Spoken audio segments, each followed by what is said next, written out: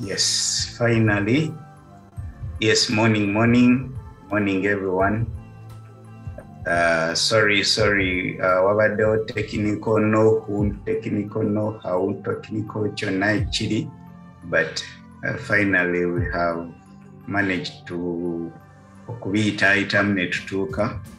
Yeah, bw'oba ompulira mu chat, you can type in yes.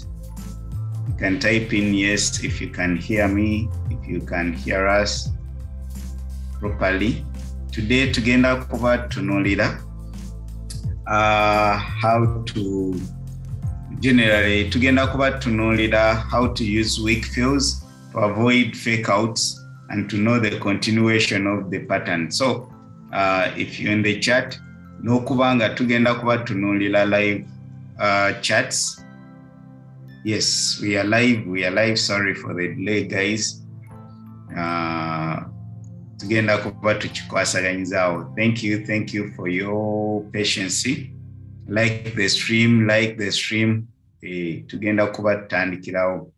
Yeah, manyi bino ebintu by'abazungu tubyeteekamu naye tulina okuteekamu oluzungu lwe tutalina lungi. Tuli ne mukulu Zack leero. Tugenda kuba tukwasaganyiza wamu stream ya leero, so abali mu gulag buli omu mutumiddeko. Hope everything is okay. Let me first get the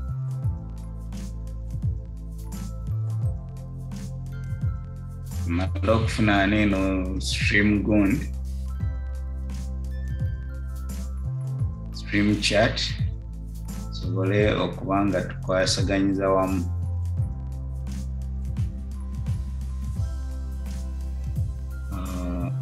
Okay,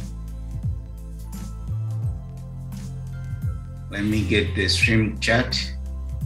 Sorry for that delay. Sorry for abamu babadde bali eri abalala bali eno nga tukwasa bonna nga byetabuse naye kirala enkuba etonyamuko tuyinza okufuna network problems mpolampola naye byonna bijja kugwa. Okay, morning. Type yes in the chat. Type hello, like the stream. Type your question. Ndoza tugenda tandikira waneno. Last time ku Monday twakola analysis yafe abaliko. Gold after this rejection twali tusuubira to break oba rejecting amweno area. However, we expected more downside momentum or fundamentals eziri mu playing out. So katandike ne chat ya gold tulabe bw'oba ina chat gye wandyagadde tunuleko sobola okumbuulira nemba nga tugitunuulira mangu. You type in the chat. Okay, Zoe Nanyonjo Winnie, Mobilu Idris. Okay, Mama M Francis.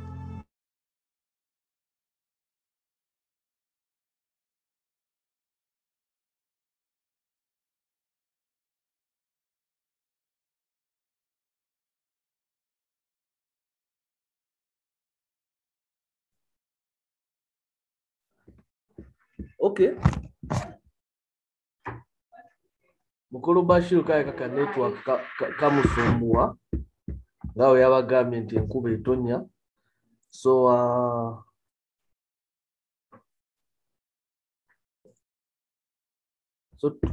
natugenda maaso, we made analysis on gold Monday, and unfortunately I cannot share my screen. Okay, I've taken out so sharing. Okay.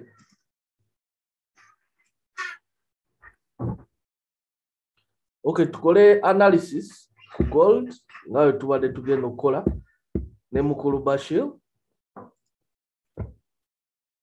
So wetutunulira gold yono, let's start from the daily. As general analysis. So By the way, when bana kazuka kumacha, the first thing I check, that's never looking at anything else. So come Forex Factory. Simanyoba mubade mujikoze naye nsokereyo nesoka ndaba amawulire. Okay, mukulu bashi ndaba akomyeyo. It's okay. Kaye yongere wabadde akomye. Okay, thank you. Thank you, Manyi. Abachwezi bagala twala. By the way, kituufu tulina otandika n'amawulire wawe tusuubira we gayinza okututwala buli lunaku. Mbadde just wakubanza enkeera okugayitamu before kati mbyerabira. Okay, let us go into the Forex Factory. Just Forex Factory app osobola ogiteeka ku simu yo, osobola kugiteeka ku browser nga laptop n'ogenda bugenzi no browsinga Forex Factory. So it is so important for okumanya amawulire kyagayinza okubaawo. Amawulire tugakozesa si kuga tradinga naye kumanya di volatility weyinza okuba mu katale ne to avoidinga that volatility sobole okufuna sobole okumanya di wetufuna ennungi eri better than entering into amawulire agali volatile. So either for me I avoid high impact news stera kugenda mu high impact news ntera kukozesa amawulire nga siga trading naye manya dire nayingira tugeze leero bwe waliyo amawulire waliyo CPI yesterday tewabaddeyo nnyo mawulire galiyo. For example, tewabaddeyo nnyo gali awo, wabaddeyo bano aba FMC bayalen bani abadde boogera. So today waliyo CPI twagamba it is consumer price index egezaako consumer price index egezaako okutulaga wa aba consumers abantu bagula batya inflation rates ziri zitya generally. So are people buying goods? What price are they willing to buy? Higher prices or lower prices? So basubira manyoba, these are bad numbers, but you can go at the file here. Agamanze sagala nnyo kugira bintu naye osobola ogenda ku file waneeno n'omanya. Just you're clicking awo bakubuulira waneeno bulijjeeko mu okubeera higher numbers ndowooza zibeera the change in the price of goods and services purchased by consumers actual greater than the forecast is good for the currency. Kitegeeza if we have a big number than the forecast kibeera kiraga nti gundi the economy is good. So essaawa zineeno bw'otunula kyokola kyokka bw'obanga siteranze bigira bikwata mu bwongo just ngenda awo neesoma ne ngamba this is what they need. Ekikulu kumanya kiki kye beetaaga ate waneeno ekirungi bagamba koppa kati bw'oba toyagala koppa nga n'ebintu biri waneeno. So ku ssaawa 9 leero tulinayo consumer price indexes batugambye nti bwebanga action nene okusinga ku forecast kitegeeza nti that is good for the economy. Basuubira bad numbers lwaki tugamba bad numbers kubanga bw'otunuulira this is the forecast naddala eno esooka eri very low compared to the previous. Omwezi gw'okuna bwe gwali basuubira bineeno bye bigenda okufuluma omwezi eno data y'omwezi gw'okuna bino bye basuubira eno ye yali ey'omwezi gw'okusatu. So bw'obanga oyagala kumanya gundi kati omwezi ogwokuna data waayo tuli mu gwokutaano naye data akolekitingiddwa omwezi gwokuna bwe bagenda okubanga basoma mu guno omwezi gwokutaano. So kati omwezi ogwokusatu namba yali nene 1.2 kati basuubira low numbers oba low percentage, meaning that this is bad. They expect bad numbers. So kati kitegeeza ki if the actual kye bagenda osoma ku ssaawa 9 kiri waggulu w'ene number, that is good. Badde basuubira bad numbers naye tugeze ne bafuna 0.5. 0.5. They are expecting 0.2, which is bad. This is bad. Now, if they get 0.5%, kitegeeza this is good. Babadde basuubira kitono naye bafunye kinene. However, it is not as good as the previous month. Wadde nungi naye mbi compared to the last month. Kati waneno wabeerawo uncertainty. Good numbers, but not as good as last month. However, singa babeera basuubira, basuubira 0.2. Nejja last month yali 1.2. Then ne bafuna 1.2 over more. Tugeze 1.5. These are very good numbers. And if they are good numbers, it means a strong US dollar. Kubanga the economy is doing good. USD. The economy is doing good. Wechibanga bafunye better numbers than what they expected and what was for last month. Bafunye better numbers for compared to what they were expecting. Chekisoka. Kati bw'obala ne last month was 1.2. Bafunye 1.5. This is very good. Meaning a strong US dollar, strong economy. So, kati awo n'omanya dollar eri quote oba eri base. Weba base nga waneno waliwo zigundi, UJ, zitugeze Japanese yen. Wogamba nti dollar eri strong, Japanese yen tugimanyi nti eri very weak. Kitegeeza tuli likely okulaba more bullish sentiment mu UJ. By the way, Japanese yen, UJ badde tambula bulungi okusinga ku GJ. So, abadde ba trading UJ, I think it was very good in movement.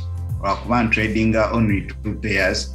Saso de naye badde njitunuuliranga ewa breakouts olw'okuba dollar eri very strong. Ati pound eri relative weak. So, if you have a strong pound, a strong dollar, with a weak yen, Japanese yen, it means nti oli likely okulaba nga tufuna rallies enene. So nga tuvudde ku ebyo bwe tuddayo ku mawulire, so this is what they are expecting and this is what you should also put in perspective. Nze nagamba amawulire gonna agagenda okujja gagenda kuba malungi olw'okuba waliwo gundi za agabadde gafuluma last week gabadde mabi nera to anticipating good numbers of NFP nezijja nga ziri very good byonna kati osuubira amawulire amalungi. You imagine why would they expect these low numbers from 1.2 okusala 1 percentage point yonna ne ba expecting this. They want to put a provision into nebafuna 0.4 by 0.5. That is good numbers. They reflect good numbers, but these are not good numbers. These are bad numbers. But this is bad. Nebafuna 0.8. This is bad compared to last month. Never take our low expectation, so that nebafuna 1%. Eberaga good numbers, kitegeeze reflecting the US dollar. This is how they manipulate the market. Tebajja gamba nti bakwate mugundi. No, they put bad numbers for expectation, then ne bafuna low expectation. Kubanga bw'ongamba nti they are expecting 0.2, bwe banafuna 0.3 bajja kugamba those are good numbers. Good numbers came out. Naye nga in actual sense, they are bad numbers compared to last month. So, kati generally, simanyi katale kana reacting. CPI is one of the big news mu USA. Bogatako NFP ne FMC. Gano ge mawulire gensinga otunuulira NFP. Olumu ne ADP naye si nnyo naye FMC. Yeah. FOMC, Federal Open Market Committee meetings. So bineno byenjagala ogira like the stream. Okay, so simanyi bw'obanga oyina mukulu mubiro agambye I need mentorship. Yeah, go through the streams ezenjawulo jalaba to hosting different people abayina mentorship abayina mentorship osobola obba contacting on their own. Sina business gyenkola nabo nze I let you nkuletera abantu abenjawulo olabe go resonating naye asobola okugira. For now I don't have any intake me as me nera sina gwe nkolagana naye bw'oba olina gw'olabye gw'oyagala okukolagana naye kolagana naye nga ye, not as nti channel. So we are not responsible for any deals you do with any person gw'oba olabye. So unless ng'okolagana naye BlockFi teyina gwe kolaki gwe responsible for anything kyoba okoze mu do your own research. If you want to do waliwo scammers baweereza nti contact me WhatsApp group. I don't share my WhatsApp number. No, if you want to contact me either through Instagram, Twitter or Telegram group eyobwerere eri mu description, then you get my number, then you can contact me direct. I don't do deals unless you watch me. Nera bw'osindika sente nga mpozi ng'ompaza kulya naye bwe zibanga zakola, maybe you have to see me or to call me and we talk. So binyizo gamba. So you can go through different streams. Ngezako ku-inviting different people. Oba ne boogera bw'obanga you resonate with them, you can pick their contacts. Oyogera mukulu mubiru. But like the stream, ne content yali waneeno abajja kubanga kolera if you're patient and you can subscribe and be with us. So CPI numbers, we expect good numbers. I mean bad numbers. But wherever bad numbers, then kitegeeza weak dollar. Katulabe kiki kye tujja okujjamu. That is only what I make sense out of the news. Sigira n'entandika predicting amawulire bikino. Manya bumanya waliyo CPI kitegeeza ku ssaawa 9 nyina okuba either bwe mba nfunye trade kati. If I get a trade today, ssaawa zineeno ku ssaawa tugenda mu London Open.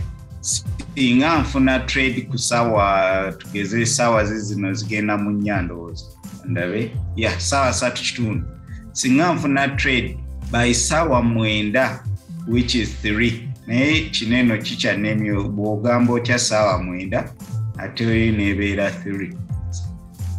Ssaawa 9:30 nyina okubanga either ngivuddemu oba I've taken profits oba I've done something olwaki tugezaako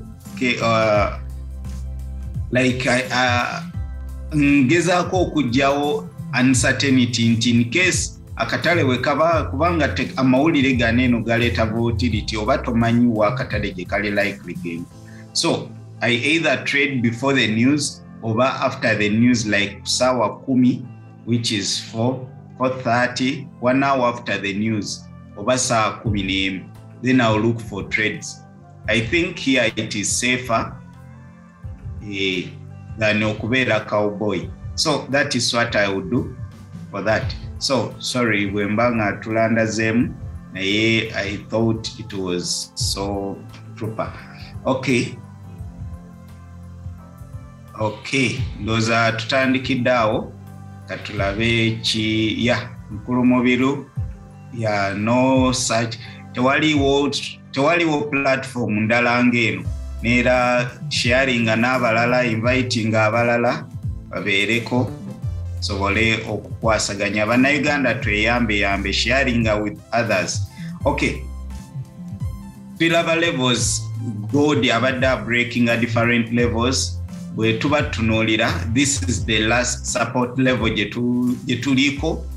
This with this order block tulaba we broke above, below this previous support. We had that support eno ye current support gye tubaddeko ne tugibreakinga. This is good on the daily. Yesterday we broke below this support, targeting this order block. Essaawa zino eno, we are reacting from this daily order block. Kiki kye tusuubira? Are we going higher? No, I can't say tugenda kwambuka essaawa zino eno. Maybe kyengenda okuba nga ntunuulira before we go higher nti nga nzijewo eno support level ngenda kuba ntunuulira, can we come back to retest this support now to be resistance? Kitegeeza nti singa kubanga structure ebeera bweti nga bw'olaba wano eno twambuka ne tubreakinga ne tukkirira ne tukomawo ne turetestinga, then ne tukkirira ne tukomawo ne turetestinga, then ne twambuka ne like that. So are we going to retest this level to continue down? Are we going to retest this level to continue down? Kati bineno byemba ntunuulira, where are we going to react from? If we are to continue moving down, I mean up, kiki kye tugenda okubanga tukola? Just kyebuuze ng'ekyo ekibuuzo nti, are we going to reject here because this is the swing low? I mean the immediate resistance gye tulina ebadde support, which was broken kubanga we rejected this area once. Bw'otandikira ddala wanene, once, twice, third, thrice, emirundi esatu egyo ogatteko guno ogwokuna, ogwokutaano, ogwomukaaga until we broke. So kati eno area ebeera very very strong zone, this zone. Tuyinza gitunuulira butunuulizi n'ogaabwe tukomawo neera tugenda yitawo buyisi. No, even we had rejected until gold, I mean US dollar bwe yabadde very strong of pushing a gold lower. So katulabe ki equities zonna zabadde zi falling eggulo. Equities bw'ogattako metals, those are everything, oil, crypto, abali mu crypto bakimanyi, these 2 days 3 days zibadde bloody days. So everything were moving down, bibadde bigwa bugwi. So there was simanyi kiki kibadde kireetedde ekyo, sijja kugamba. So tulaba nti if we are moving up, tuyina possibility y'okureactingira waneno. So if you're taking a trade, soko obale nti am I getting, if you're taking a buy, nti this should be your target, this area first. Before targeting this order block, before targeting this area, eno ye yandibadde yo target. Bw'obanga tewaliwo pips zimala, tewaliwo tradable area, then don't trade it. Wait for a better trade, either above here or retesting and for a continuation up. Neranga eno ye target you. So ekyo kyengenda okutunuulira mu eyo scenario. However, we are reacting on this order block very very well. Kyovolaba nti bw'oba toyagala, at least if you learn something small about smart money concept oba supply oba biki, learn order blocks, learn something like that small about order blocks. So we are reacting on this level. Kijja kuyambako okuvaamu trades okwewala tugambe reversals okukwatirayo. Oyinza okuba oli mu trade olowooza ekyakkirira pips endala 10 nemala ate nekwatirayo netandika okukola ki, okwambuka. So zikuyambako okufuna exit points. I use order blocks, I use supply zones for exits. Ziyamba okumanya wa katale gye kayinza ogenda. Okay, let us go to the sigenze ku monthly, weekly, naye bw'ogenda ku ndoza ku, let me first go to the weekly. Tulabe ekiriyo. Yeah, weekly tewaliwo nnyo kiriwo. Tulaba Wick-fills, ojjolaba nti we are just feeling these weeks to continue down. So tugenda kwogera what is a rejection, this rejection, what is the difference between this candle here and this candle, or these candles. What is the difference between the difference between here neno rejection ogimanyi otya ne wick-fill ogimanyi otya. So tugenda tunuulirako ku ekyo leero, kangezeeko okuyita mu charts tulabe engeri gye tugira. So on the weekly tuli mu reaction area, tuli mu demand zone. Maybe if we continue down on the weekly, we are likely to come back to this level. We are likely to come here. Naye bw'oba otunuulidde, we are reacting on this. Olaba neera bw'oba obaze support and resistance, it is the same thing. Just wali eri ofuna precise levels. Ziyinza okukola ki? So kyesaagala abantu babeere confused olyaga ebyo nga sibimanya ate nnyina oyiga ebirala.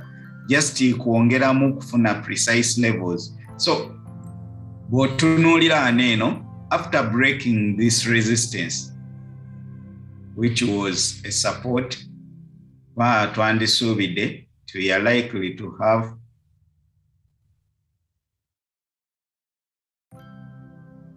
this resistance. After breaking, tubadde tusuubira support here for a continuation. Naye bwe tumala ogibreakinga ne tukkirira wansi, kitegeeza tusuubira support luddawa ku another resistance level, previous resistance level, which is this. Essaawa zino we are reacting on it. Newa eno twareactinga naye ne tumala ne tudda. So kati tureactingira waneeno essaawa zino. Can we reject to continue up, or can we break to continue lower to these support levels? Ati ekyo ky'olina okwebuuza buli lw'olaba structure. So let us go back for 4H tugezeeko okwangwa. Okay.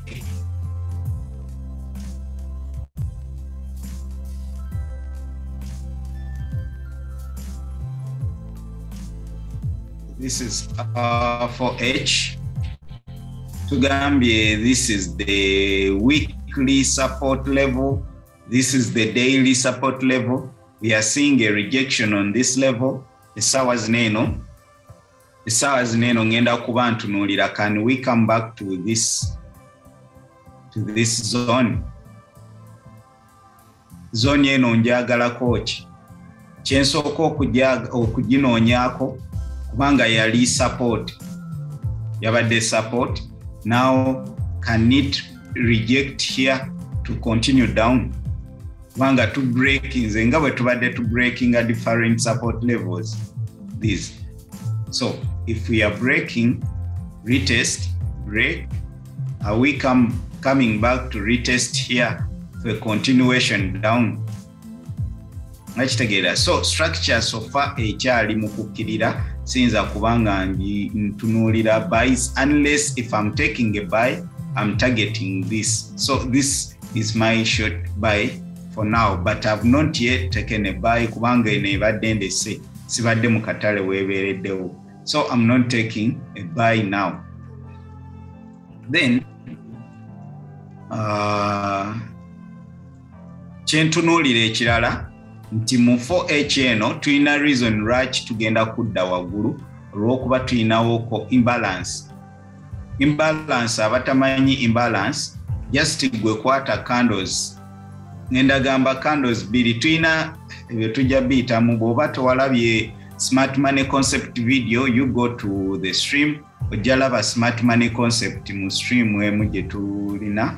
Mukuluza, can you hear me? Yes, I can hear you. Okay. So, genda mu stream emu baji eri ICT and smart money concept weekly review yabaddewo ku Saturday. Ojja gezaako okulaba kiki tuyita imbalances, order blocks, ebintu ebimu naye nga tujja genda tubiyitamu mpola. So mu waneeno tulinawo imbalance imbalance after this order block. This is a full order block. So after that order block, we have an imbalance here. Yetusubira ntuyinza tappingamu okuri imbalancing, creating efficiency mu market. So we are likely to come here oba kweno level. Ezo ze levels ebbiri zentunuulidde ze tuyinza okukola ki okuyitako kweno level oba kweno swing low. So zinene ebbiri, either we can come here and rejecting wano oba waneeno rejecting waneeno. Sina kindi tusobola okujja ne tukola ki ne tufuna ne tujja mweno supply zone. Lwaki supply zone? Kubanga tulaba that is where the sellers were more. So kati tuyinza okujja ne tu rejecting waneeno. Bwe tuba tunuulidde ezo levels zonna, kitegeeza if you in buys, this should be your take profit point, at least some TP, some profits. Kubanga tusobola okureactingirawo TP1, kangambe TP1, then this should be your TP2, maybe, then this should be your final TP. Kubanga kiyinza okuba ekizibu okukola ki breaking this supply zone. Maybe esobola okweyongerayo, naye I think waneeno oba wamululu bw'obanga totekinzeeko ku these profits. Bw'obanga oli mu buys already. So ekyo kyentunuulira levels ezo tuyinza okubanga tuyinza okureactingirako. Naye tekitegeeza nti tesobola yita mu buyisi. Neera tusobola okulaba nga tuzze ne tuyitawo buyisi waneeno, sinakindi okufuna support to continue up oba okureactingira mu zino zones. So tewaliwo conclusive gondi nti buli kimu kigenda kubeera nga bw'okyogedde, naye we anticipate ne tusuubira nti kiyinza okubeera bwe kityo. So on that note, ngenda kuba ntunuulidde eno level. Let me use ngenda kuba ntunuulidde this level and this level.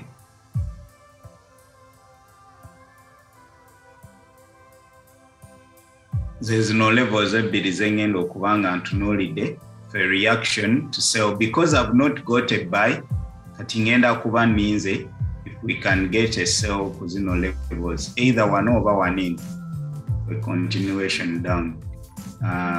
If we extend higher, ngenda kuba noonya sells one in.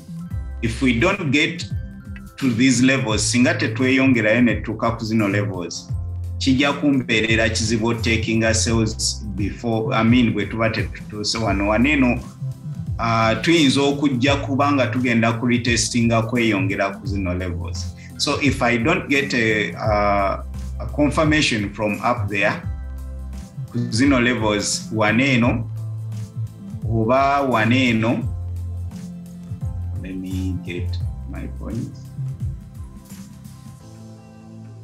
So if I don't get a sell here or kweno level oba kweno, ngenda kuba noonya confirmations ze tuyinza okugira. Bw'oba tewalabye Monday video, one of the confirmations I look for weakness in buyers. Genda olabe the best signal, simanya candlestick signal for entries and exits.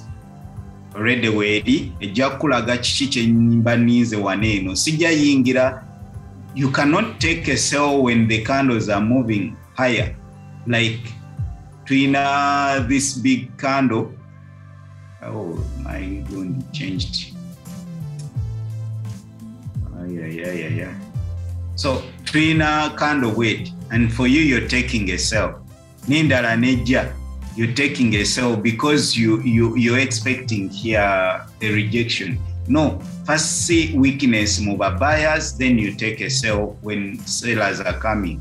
Chenyinzo gamba, you cannot take simanyi nze siragala taking just sells at least I go on a smaller time frame, ninonya rejections ezo, ninonya confirmations. So I'll be waiting for for a confirmation on these levels. Tugambye waneno, oba wano, oba kweno, supply zone, inzo okulindira ddala mpaka kweno week.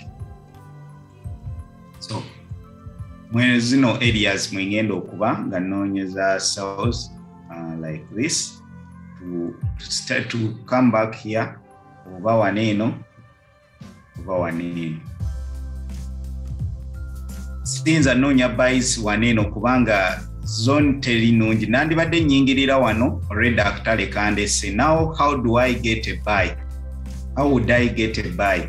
Singa tetutuuka waneno netulema nera okubridginga this imbalance mu chart eno. Singa tetubridginga this imbalance to create efficient market pricing, simanya pricing. So netateekawo gap eno eri waneno, tugambye gaps ojalaba candle the first and the third candle ezibanga tezikwatagana mu second candle. Ebyo tujja kufunayo ko olunaku tubiyitemu mu mpola. Ndowooza naye bw'osobola okubeerako every Saturday tugenda kubeera ne smart money concept. Okay, katono nnyo. Okay, maybe checking the description, Telegram, free Telegram group, yeah. Checking the Telegram group. Money, okay. Yes, I can hear you as well. Supply, okay. Take purchase, okay. Yes, like the stream. Ndabako omuntu omuyeka simanya abalala baje bali. How would I take a buy? Omanyi buli lwobeera mu chart ngo omanyi kiki kyoyinza okukola on each side kibeera kikwanguyira. Now we have formed a support here. This support yemu ku support levels ezetubadde nazo on the weekly, on the daily, yeno gundi ebadde support level oyinza ogamba neno naye tubadde ne imbalance which we have closed with this order block. This is eno yonna eno ebeera order block. This the full thing kineno kyonna tukiyita order block. So tubadde ne order block eno yetulabye ku daily nti ebadde ku daily ebadde full block ebadde kande emu. So small time frame eno ebeera order block number. Tubadde ne imbalance mu chart kati oluze net rejecting oba net reacting la kweno level. So nandibadde noonya ntya buys mweyo instance nga tuba tunoonya buys mugundu tubadde njogedde ku sales then tugenda kuba noonya side bbiri NB beera ne plan A beera ne plan B tukola V-shape. Now if we come back here after making this support level netandiko rejecting eno zone, then I'll take a buy back here. Singa tubanga tetunaba kola ki breaking tugambye ku bridging this imbalance eri mu chart eno kandire zino ogumu obanga tetunaba kutuuka ku zino level eno oba eno. Singa turejectinga ne tutandika okulaba sales momentum ate ne tutuuka ku eno level waneno mweno zone sigenda unless nga tuuse waneno sigenda taking sales until we reach this level or here. Over if we break this support level singa tukomawo wansi and to breaking this support level, I'll look for a candle which breaks sagala nnyo taking sales low. If candle yonna tuwa entry waneno then I'll look for a sell. Kamalo kyusa gundi eno sijagala. Let me change the candlesticks. Neno sizagala.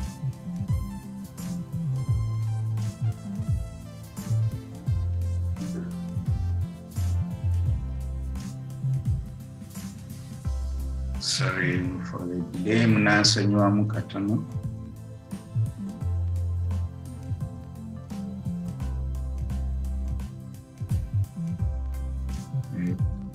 kwetereza wano.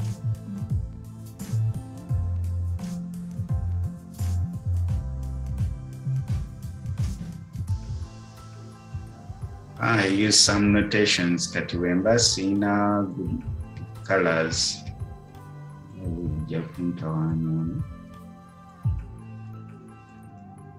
Simanya ezo zentaddemu zenjagala naye. However, katugende nja kuzitereza mpola mpola. Okay. So, kyembadde ngamba nti in case nga tandise okukkirira something like this, then to breaking below here, I'll take a sell singa kandi ne breaking bulungi nga tumenya mateeka for a continuation. Tulabe wansi wali eri tulinayo order block. So this is what I would like to take a sell. Naye nandiyagadde nnyo, this is now selling lower, selling weakness. Kineno tukiyita selling the weakness. Oba selling because gold is weak. Now you're selling weakness. Nga bwe tubadde to breaking gundi levels neno, this is what I will look for. Naye saagala selling a weakness, njagala ndabe for strength, like candle to sell higher, not to sell lower. I want to sell high here oba waneno. So, mu kifo kyo selling waneno, I would like to sell from here. Then netandika okugenda. Kati bwe nselingira mweno zone, ngendo tuuka waneno already ndi mu break even ndi magoba gwato oyingira buyingizi sales ze already ndi magoba. Kati kyekimu waneno nti bwe nyingirira wano okutuuka ano mba ntakinga profits kyokka ng'omulala ate yayingira buyingizi. Either you can add in position instead of kino eno kyenandyagadde waneno. However, singa kyempadde ekyo, then nja kuba nkola ki? Nja kuba nyingirira waneno. Singa ebanga tesobodde kumpa trade waneno. Now, if I get a trade up here, ngenda kuba nnize candles neno zindage weakness. I get weakness here, something like this. Infina rejection candle. Then I'll be looking for a sell mweno area. Checho chingendo kubanga needs. Or a continuation down. So, kati ezo ze possibilities ebbiri zengendo kubanga ntunulira for sales. Then for buys, singa tubate tutuuse waneno waggulu netandika rejecting aneno. Lwaki nnoonya buys nga tetutuuse waggulu? Kubanga bwe tutuuka waggulu wano kitegeeza tetukyalina reasons ez'okwambuka zibeera zikendedde. Whenever we go and mitigate these imbalances and the price efficiency yeeyongera, byonna simanya liquidity nepickinga liquidity, bwe tutandika okukomawo chances zibeera nnyingi ez'okukkirira singa tukola bweti netandika okulaba candles nga zikola ki ng'ate zikkirira. Chances zibeera ntono lwaki tukomawo eno wansi kuba bamaze opickinga liquidity. Now their need is liquidity wansi lower than liquidity ali waggulu kubanga kati beetaaga more power okuwambuka waggulu. Kati sinoonya buys ate wano kitegeeza sales zimaze okonfirmingibwa to continue lower. Bakitegeerekeka banaye mukulu Zaaka, waliwo kitegeerekeka kyengezaako okuleeta? Nkitegedde sebo, nze nkitegedde pozi mu chat. Okay, batuddemu tulawo bakitegedde. Bw'oba oli mu chat osobola okugira nundi blue mungi nnyo. Let me try to reduce on the blue chat. Wobanga tuli fena typing yes, typing one, type anything in the chat so that tumanya tuli fena ba guys. Ba guys never girls. Change the blue. Blue is too dark. Yeah.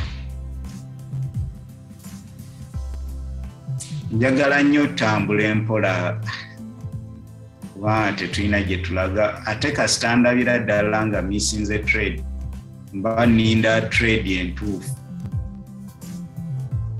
However, kino kimbadde nnyinnyonnyola. However, singa ate tutandika okulaga weakness nga tetunnajjayo liquidity ono, like ne tutandika okukomawo waneeno wansi, ngamba lwaki tuleseewo imbalance eno? Kitegeeza if we leave an imbalance mu chart before we take it, tukomawo okukkirira. Singa tulaga weakness mu ba sellers on the same support level, netandika okulaba nti ba sellers tebakyasobola pushing oba they are reacting on this support level, then kyemba njagala kimu funa ate rejection kweno area nefuna ba buyers kundi for continuation okomawo wano kubanga twaleseeyo unfinished business here. So kati kineno kyenandyagadde for buys again. Oba buys ennungi zandibadde waggulu waneeno. Singa we break above, singa tulemererwa okugira kubanga neeno waliwo rejection, yinza okugamba if we break above here, tusobola okugira naye olabye tulinawo waneeno rejection area, tulina mweno yonna zone eno tusobola okurejectingiramu ne tukkirira.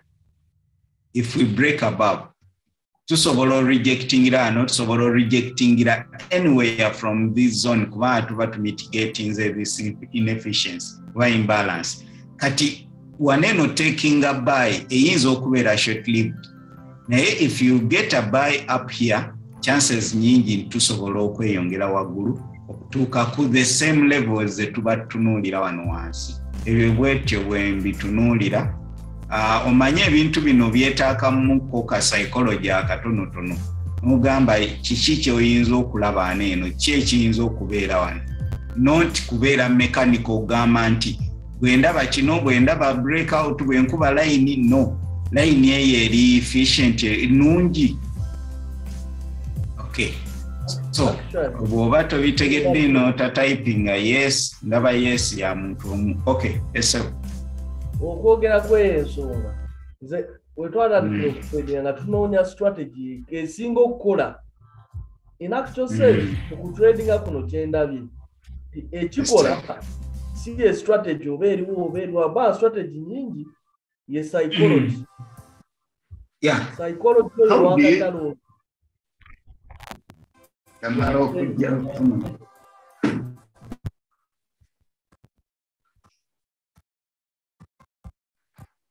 Okay. But then setting up my battery.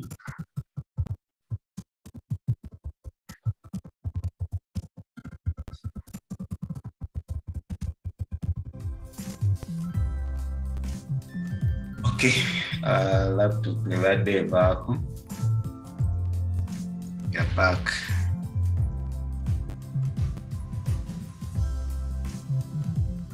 Okay, so it's okay then tugambye nti katulinde tulabe gold reactingira wano oba aneeno. Bw'ona olindanga trades bweziti kijja kwanguyira okubanga at least kuba channels zo kuba areas zo olinda olabe kiki kyoyinza okufuna after that. Sagala nyonze kufuna trade in between.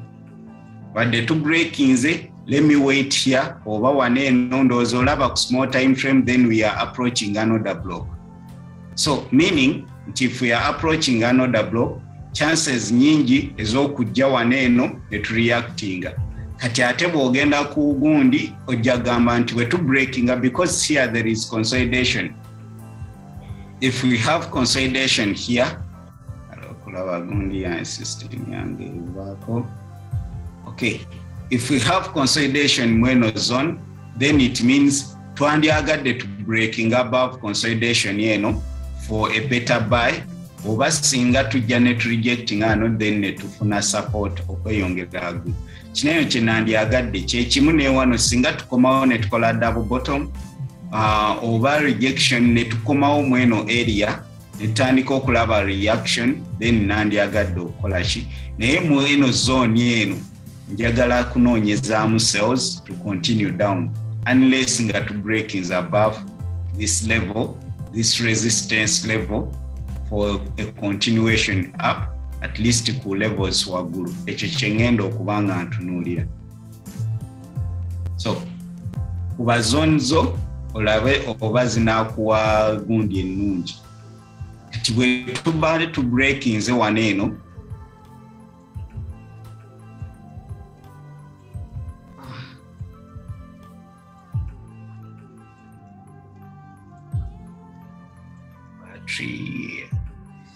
okay, screen endala eganye okukola obulungi, battery eganye okusettinga up.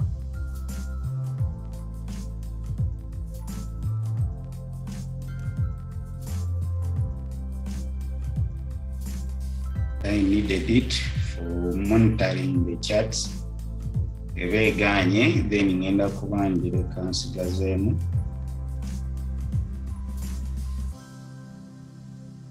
Okay, katugireke tukozeseemu bye tulina.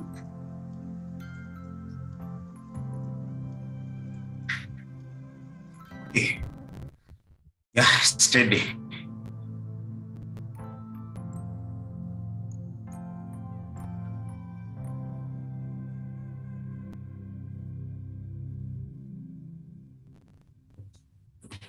Okay, guys, to be steady. Sorry for that. Naye tuli steady tukomyewo manye ebintu by'abazungu bya mpaka. Okay, so bitawanya olina okuba ng'oli steady. Katugende ku gije tubeere nga tulaba ki kye tuyinza okukolaawo. Kuba zizine saawa 4. Okay. Tulabe gije kyeyinza otuwa then tweyongereyo. Gije ebadde ranging up for the previous 3 days. Neera abagikozeemu ssente muli basajja nnyo. Kyekyo kye tuyita okubeera cowboy kubanga it was ranging. Tuli mu rejection area, rejection zone. Tulaba ku weekly, naddala ku weekly tuli mu rejection zone. So we are trying to break these weeks, naye tukomawo tukyali mu zone eno. So if we break, tuba tusuubira nti tuyinza okujja ne tu retestinga this previous resistance zone. If we break, tuyinza okujja ne tu retestinga awo wansi.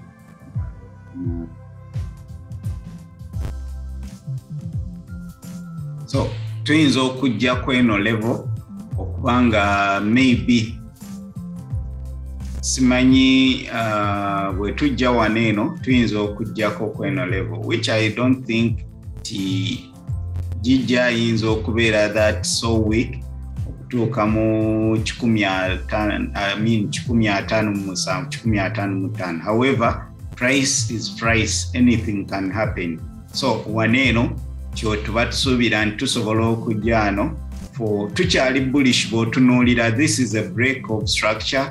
We are still making, after this equal lows, breaking higher highs, higher lows, now breaking and making higher highs. Kati tusigadde kola lower highs for a continuation, either okujja okuretesting ano for a continuation. So just tulinze tulabe ki happening. Naye mweyo zone toyinza kulinda eyo yonna, waliwo pips nyingi okutuuka waneno. Neera bw'oba olaba nti if lwakuba ekibadde kikyagize nti waneno wabaddewo supply zone, kyova olaba we are having this not supply, demand zone. We are having these rejections mweno area. Tulaba abantu bagezaako okubayinga buli wetuuka mweno zone. Lwaki eno yali zone nene ba buyers mwe batandikira okufuna this big push. Tetugenda kudda mabega eri tulabe naye nga kati tulina current data waneno gwe tutunuulidde, unless nga tu breakings above, tugamba nti kati tu breakings above this level, then tulyoka tunoonya data ali emabega. Naye for now we can use this data okulaba nga tutunuulira ki ekigenda maaso. So for GJ akyali mu consolidation katugende ku smaller time frame tulabe we tuyinza okufuna good entries after that consolidation zone. I mean that consolidation. Tugende ku daily. The daily, guys, like the stream, ask any question. Oba inawo question gye wandyagadde ogereko. Okay, now eno tekyali immediate support level, eno gye tutunuulira nga wa immediate. So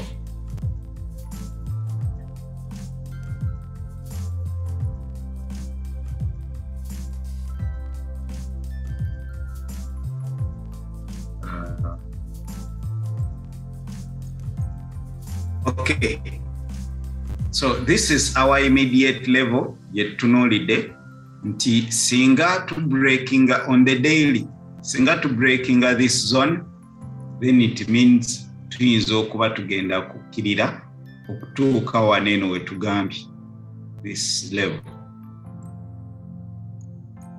Ati twagala tulabe kiki kye tugenda okubanga tufuna waneno, naye bw'otunuulira essaawa zino we are like in a consolidation. Buli we tubadde tugezaako tuuka neno tubadde tupampinga, buli we tugezaako tupampinga. Can we reject again for a continuation up? Oba tetugenda kusobola ku rejectinga, leero tugenda yita mbuyisi. Manyi bagamba buli support webeera ng'eko enookingibwa oba ekisenge buli lw'okikoona ennyo otuuka n'okikola ki n'okiyitamu. So can we do this for a continuation down? Kubanga tulina clean traffic, we have imbalances mu structure. Ebyo byonna tubitunuulira. We have imbalance here on the daily structure. Can we come back or re-imbalancing this imbalance? Can we come back to this structure low? Mu candlesticks mulimu imbalance, mu structure mulimu imbalance. Can we come back to imbalance all this inefficiency mu katale? So ekyo kyentunuulira nti maybe tuyinza okukola ki okujja okuretestinga these laws okubanga re-imbalancinga this inefficiency mu katale, sinakindi otuukako, sinakindi okutuukako wanene moda blocking. So bwe bibanga ebyo biyinza osoboka kati tutunuulira kubanga bw'otunuulira waneeno ezo ze ideas osooka okweteeka mu mutwe. We are now making lower highs. We are expecting to break this low to make lower lows. Bwe tubanga tubadde twambuka something like this. Now we are making all lows, lower highs. Kiki tugenda okukola kye tuyita head and shoulder pattern, kye tuyinza okukola ekyo. So if we are expecting this, then kati tuyinza okuba tugenda tunuulira eno level because we are making lower highs. So we are still here, naye kiki kye tu expectinga breaking ano oba okurejectinga tutandika okweyongera agulu. Kati waneeno tosobola kukola decision nga tuli mu kavuyo kano. Either you wait for the candle to come back here, a rejecting erage weakness mu ba sellers for a continuation up at least to these highs. Naye bwe tubanga tutunuulidde okukkirira okuimbalansinga wano waliwo reason. Tubuuza reason kyeyinza okubanga egenda tuleetera okukoma waneeno. Reason nsonga ki? Reason oba kiri bwe kityo bannaye simanyi. Abamu kye tuyita interest, area of interest. Waneeno we tu-establishing our area of interest. Abamu kye bayita point of interest. Point of interest. So bwe tubanga waneeno waliwo points of interest eno, waliwo this, kati tugenda kusooka tutunuulire kubanga tuli mu kukkirira. Tugenda kuba tusooka tutunuulire. First establish the reason, establish the areas of interest, then olabe kubanga trend yetulaga trend of course etulaga tuli mukukira. We are making lower highs, we are making simanya head and shoulder patterns. Then kiki tuyinza okulaba wanene kyetutunuulira ekyo. Bw'omala okwa-establishinga those reasons, tandika okunoonya chart yo olabe kiki woyinza okutekingira those reasons ezo ziwe entry ennungi. So ngenda kuba ntunuulira. That is on the daily. Then I go to the smaller time frame. Like the stream, guys, like the stream. Yeah, subscribe obanga gwe mulundi gwo ogusose, sharing n'abalala. Teka ku mu kifo ky'okuteeka abazungu ku simanya abakolaki. This is a choppy market. Mbutuufu toyinza gamba neno nti you had a trade.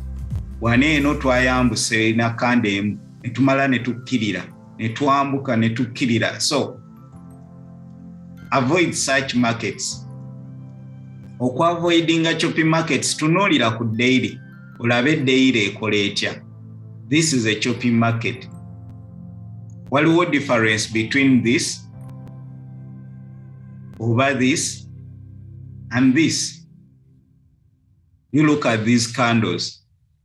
Ati why do you waneno abasinga wetu blowingira accounts? Oyingira buy ogamba breaking ze no yingira ate nekirira nogamba erabika egenda ku breaking nononya zi support levels ezenjawulo waneno nejja nekomano ne breaking neeyitamu na kande noga wanene erabika egenda kukkirira nekkirira nekomano eno neddamu neyambu.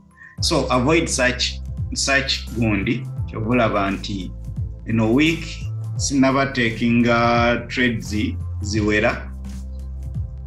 Yeah, so kiki kye ninze kulaba weakness waneno mu if I'm to take buys okujja mu eno area to continue up oba breaking this area okweyongera wansi. Nade ninze sales waneno, however I didn't get them. Nayenga za happening after this imbalance. Otunulira twabadde ne imbalance muneno mweno area netuuka waneno, then netu rejecting on this order block. However katutunulira kiki tuyinza okubanga tufuna mu chart. Katunoonye ku 4H tewaliwo good buys at least kweno area only here. Bwe tofunye entry waneno nandigambye oba waggulu ddala eri bwe tuba twambukidde ddala.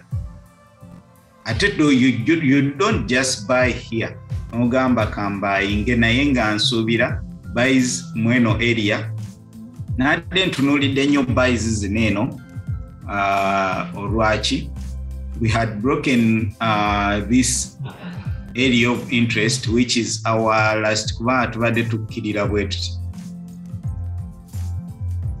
Making lower highs and lower lows, then netandiko komawo netu breaking a structure, then netandiko okukkirira mpola mpola. Kitegeeza bwe tuba tu breaking the structure eno tuyinza okuba nga tukomawo okukola kye tuyita mitigation olwaki tubadde tukkirira to breaking the structure. Now they are pushing the market. Ndowooza olaba struggle eri waneeno mu kukkirira si emu eri waneeno. Buyers bapushinga naye bano bagamba nti nedda tetunabaffe kukkiriza kukwambuka. That they are putting more effort. Bano be bayita ba market makers manya baani abasajja bagezaako pushinga akatale kaneeno naye with a lot of effort to come back oku mitigating sales ze babaddemu waneeno so that they can continue up. Webanga really they are breaking structure to continue up. Singa katale kano kabadde kakukkirira kandibadde already kakola nga bwolaba neno ekabadde kakola sales zibadde z'amaanyi. But they are trying to push, however others are saying no, the market should buy. Others are pushing up naye ba market maker bagamba no tetunaba kukkiriza kola ki kupushinga waggulu. So ojja kwesanga ng'olaba breakout of the trend line to continue up. Ekyo kyoyinza okukola ki tunuulira. Kati ba trend traders aba trading simanya trend line, they'll look for buys above here. Nze njagala nnyo buying low, ngenda kuba noonya how do I get an entry here to continue up. Kyenyinza okukola ekyo. So ngenda kuba noonya weakness mu ba sellers as nga bwe ngambye, then a continuation. However, singa ba sellers ba continuing okubeera strong, like ne batalaga weakness, kubanga oyinza okugamba weakness mu ba sellers gwe no buying ku strong candle, yinza okukolera like someone who bought here naye neero oyina okunoonya some weakness, at least small time frame, it will show up. So singa tuongera continuing okulaga strength mu ba sellers,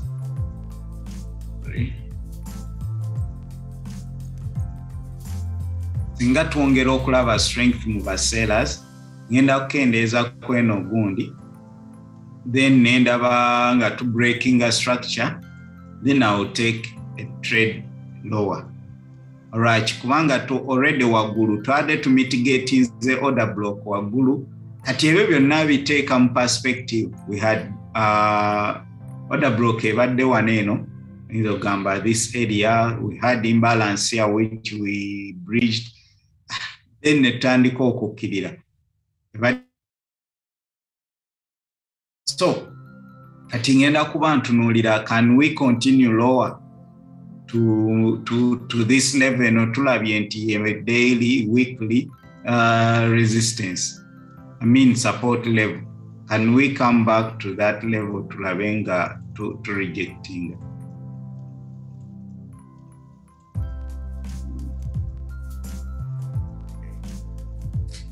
Let me first delete out this.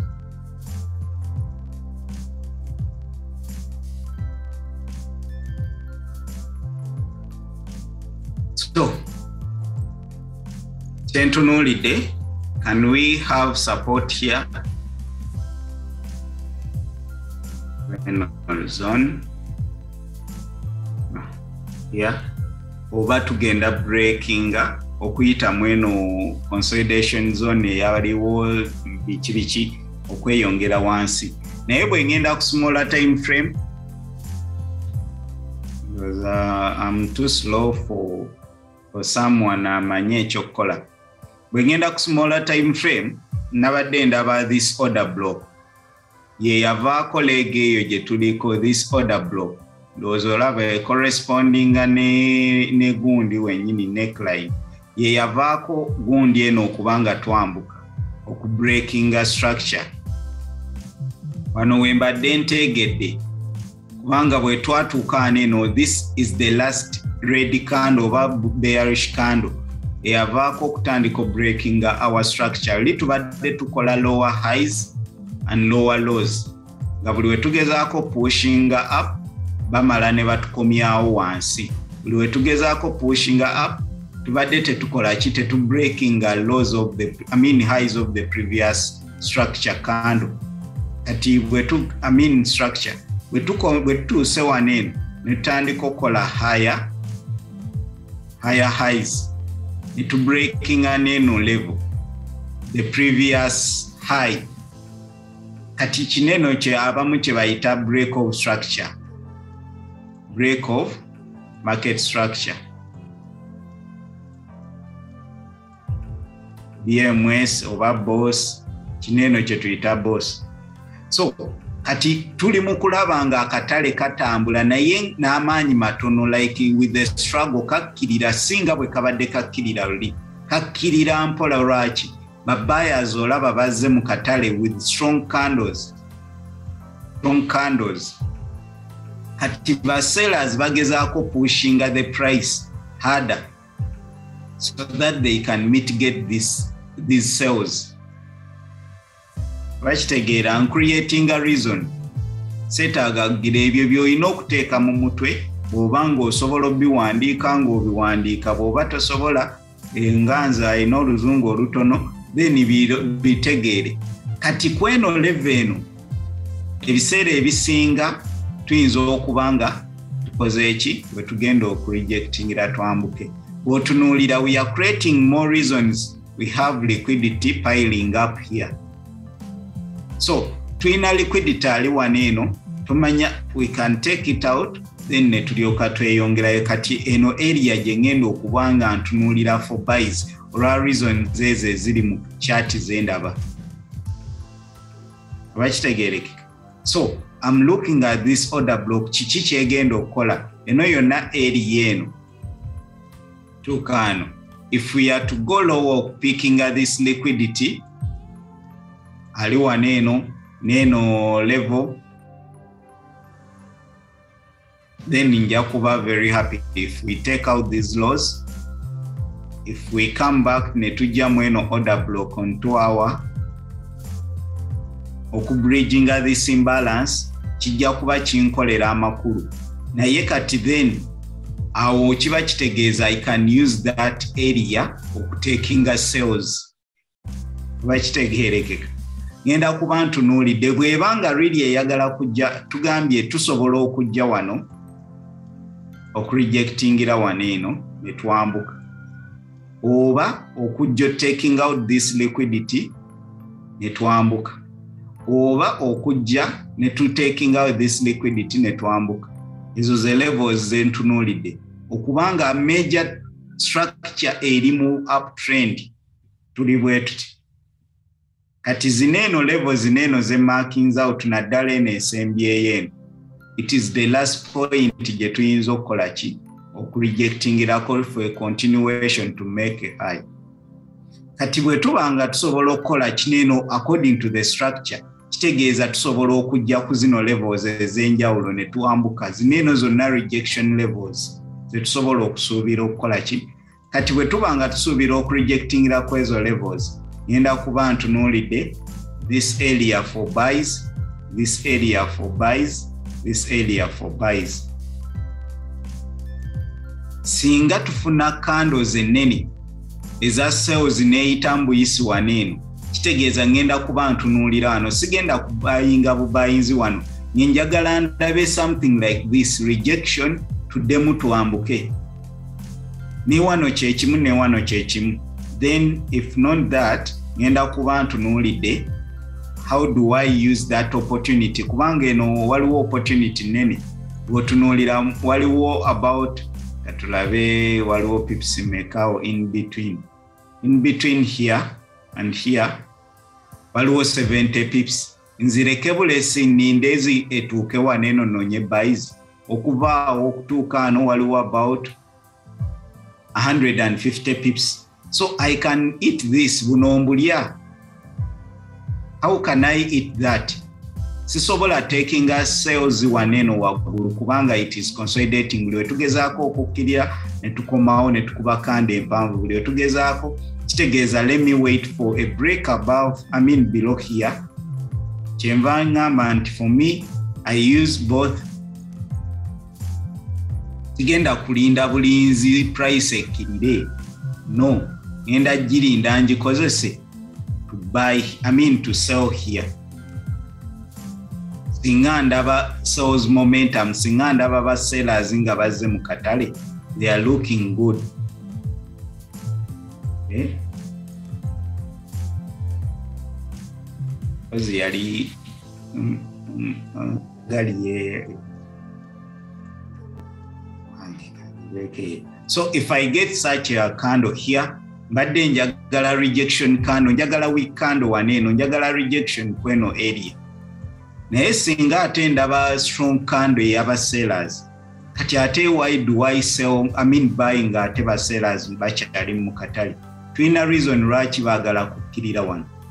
Then I will take this sell for a continuation to this level, and egenda kubeera my take profit 1 ndekemu partials. Singa tutandika okulaganeera weakness, a bit of maybe pullback, tusobola okufuna a pullback here. Nindaba weakness neera kuba mweno area nandyagadde waneeno wenyini nfune weakness. Then I'll take another sell. Nga nsuubira okukola a new leg, something like this kubanga structure bwe tulaga. Kati ndabe waneeno kiki kyegenda okukola. Ekyo kyengenda okubeera nga ntunuulidde ku gije. However, byonna bitunuulidde above here. I mean below here. Buys nandi zinoonyeza waneno. Abalala bayinza zinoonyeza wano waggulu. After this. Okay. Yeah. Naye buys here over wano over waneno. If it breaks below, I'll look for sales below here. Those are mukulu Zack simanyi oba olina kyewandyagadde okugirako ku ekyo kyetwogeddeko. Era olubadde ngeri eggulo gye tutaabadde ku chat njagadde tukozese that mpulira sabo. Okay. Made ngamba tweyanziza nnyo analysis. Nange yange teri very different from that. Nange ninda buys below around that point. Jota de over slightly up in case double rejection. Okay. Yeah. Okay, katono nnyo kangendeko mu. Okay. Kangendeko katono mu chat. Baba abali live abagyekuumiddeko. Thank you guys for being there.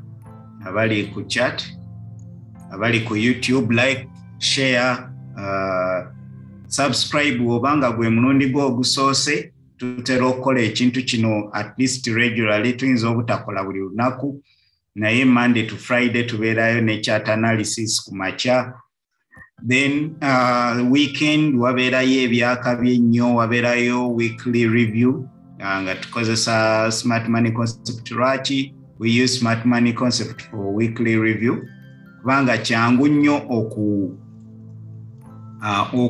kunoonya if you're looking for such a thing for long term okugeza eno move eyinza obutabeerawo leero okujja wano eno wansi no eyinza obutabeerawo leero oba okujja wano kiyinza okubeerawo enkya kiyinza okubeerawo ku Friday. So now if you understand the points, these points, kati kikuyambako okumanya weekly nti kaninde wiki no marking levels no gamba okay ngenda kuba noonya buys above here njagala retest sagala kuselinga. You imagine you had a breakout here no linda retest and you just buy kwenombulu okuba okola retest. Did you get a confirmation here? No, you didn't. But I got a confirmation here for sale. I got a confirmation for sale here. Kati oyina okumanya kiki kyonoonya. Who's a confirmation yawo? I got a confirmation here. Banga eno bwebanga yabadde support, I mean resistance. Then is a break of the resistance and okando teya break is a bulungi then in eninda no kando a retest to continue up teyakoze a continuation I mean teyakoze a retest yakiride bukirizi kati ninze no kando ekomewo mweno zone weno ebadde support then infune weakness then I can sell back to this low. Imagine. And you get that confirmation where. So just be dynamic, better dynamic to know to predicting a katale, better reactive. Just reacting a katale chekakuwade to predicting a katale chenyizo gam. Kamaloko lava chat evade cha uploading. GGH2 ngaye wagambi. Awagendo jitambala, you have to be careful and you have to really know what you're doing. Eganye okuva mu range, I think from Monday. Eyambuka nekomawo nekola ki kati awo wasinga okuba fake out sawa. Yeah. Tulabe kuningeri down nnyo. Okay.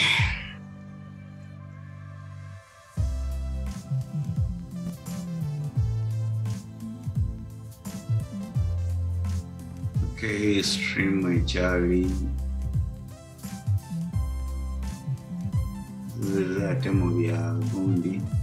Okay, nga bwe tugera mu close nkyagezako ku redirecting from the stream nonye kyali down tugenda kubatunulirako simanyi bw'oba olinayo kirala kyoyinza okwogerako ye by the way nali njagala kubuuza nga wetugenda neno mu chat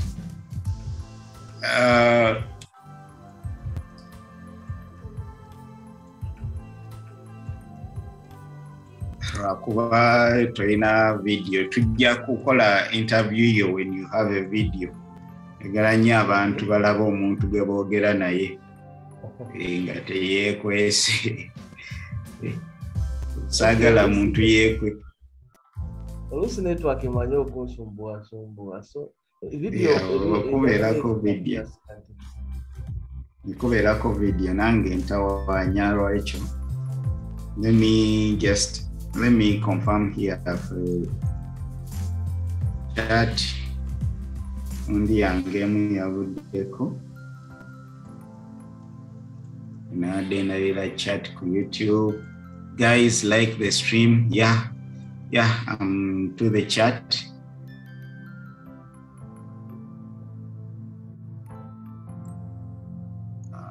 Stop sharing the link.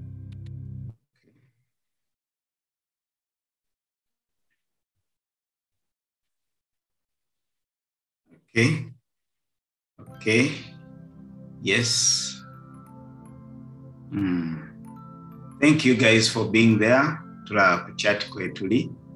Amaloku gilo sharing our chat. Because we shall be using different software very soon, so that tubaila chatting kwetuli atene gatetuwetaaga kugiranga oli buli omwala abagundiye comment ye. So that's what we shall be using. Njagala nnyo nze network ya leero lwankuba eri down, sorry for that. Njagala tulabe mu chat oba tulinayo ebibuuzo before we continue. Twagala nnyo abapya abakadde tuleme kuleka muntu yenna. Naye olw'embeera okay. Nkoza tulabako omuntu omu yekka, simanyi oba abalala kwetuli. Ndabako omuntu omu Zoe live and kicking Zoe. Okay, kandabe waneno oba Madam Zoe alina kyatugamba. Zoe oba Azawi muri Azawi. Okay, yes, I didn't get it. Mr. Idris Chinzo Kuziwalida, you need more time here. We should like the stream. Okay, like the stream. Okay, much appreciated. Made my analysis skills stronger. Yeah, Mama Francis Agambie. Much appreciated. Made my like the stream. Sharing anabalala baje. Just keep Blocfiafrica. More is coming. Tewali wondowooza ayina kibuuzo, tewaliwo ayina gundi ayina question, tewaliwo ayina chat ya kutunuulira, so saagala kuleka muntu yenna mabega. Byebyo ebiri mu chat. Much appreciation, guys. We are growing very fast, so we're keeping the stream ekyasinze okubeera very fast going.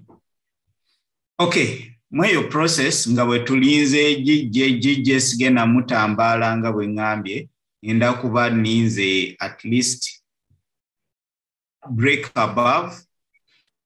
Za byangu bye twogeddeko, we need a break above. Oyinza ogamba kale twagala break below here, oba buys rejection candles here, oba twandyetaaze candle egenda like nandigambye kale waneeno abatekinga sales zineeno ku Monday, we are fortunate Those are command ye trade in Sembayo taking. We analyze here netugamba tuli unlikely okutuuka wane. I mean likely okutuuka wano if we break above here. Na ye tuli very likely okureactingira wane eno lwaki. This is an order block. Eno yonna yonna eno. Sigundi si just ka kando kamu. This is a full order block. You know, these three candles is avirako eno nebazenga ofinga. This is a full order block. Uno genda small time frame egenda kubeera kande. So eno order block eno yali untested. Eno yali tested already. Eno bali bagitappingamu. So nga tuli likely nnyo okubanga tugenda kureactingira wanene. So we talked about this. Netugamba maybe if we get a strong sell candle, I mean buy candle, tuyinza okujjamu eno order block. Zezo levels ze twali tutunuulidde nga tugamba singa tufuna good buys, ojja kuba otunuulidde to take profits here oba waneeno. If you get a good buy. But if you don't get a good buy, kitegeeza you wait for a rejection here. Over mweno area for a continuation down. So these were good sales to smaller time frame. There was a good confirmation. Bogenda, let us go to the small time frame. By the way, let me first cut out to lave gundi and we are happening. Got some headaches.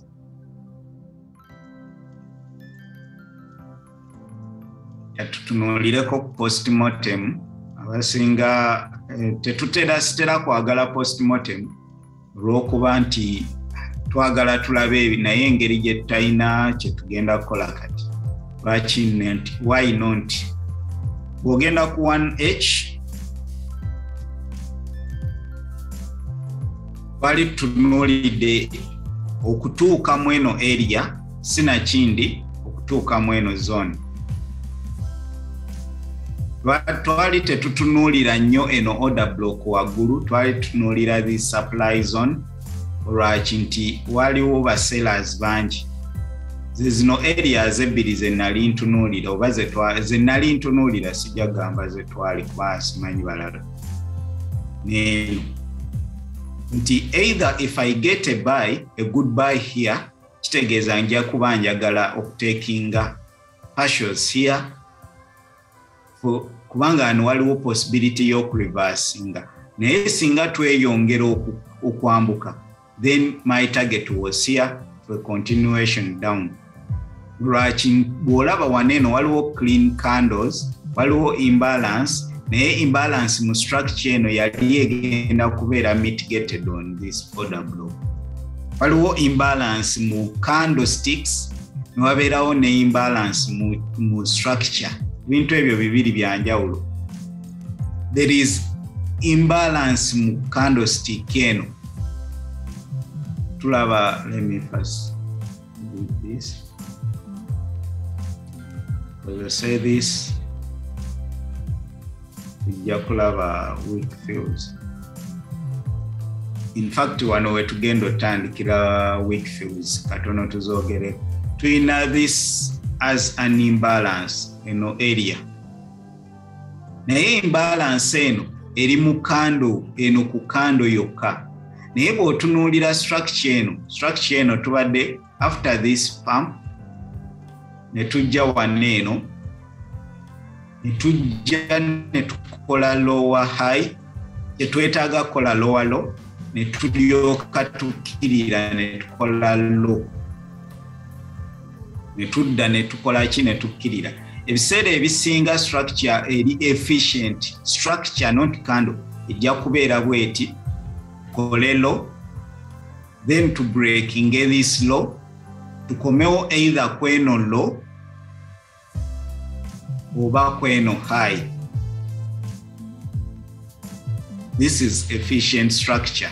The same thing happening eno low bwe tugi breakinga tukole retest tukkirire. This is efficient structure, temuliimu imbalance.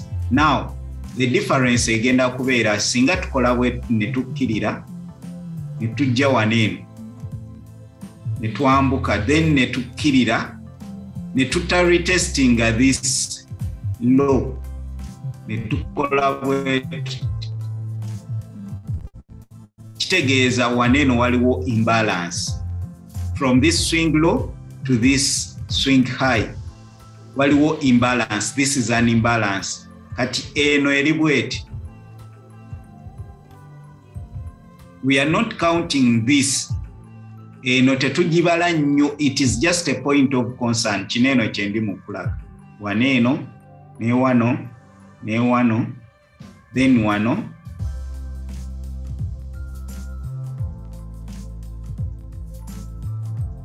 Okay, nkole ekyo.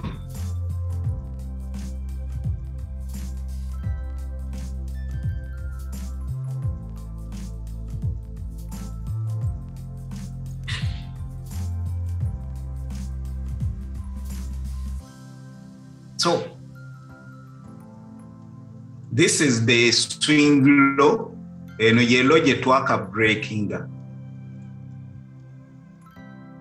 Eno ye high je twaka kola. Kati zineno ne bwe tuzirekeeze ene mabega. These are just points of concern.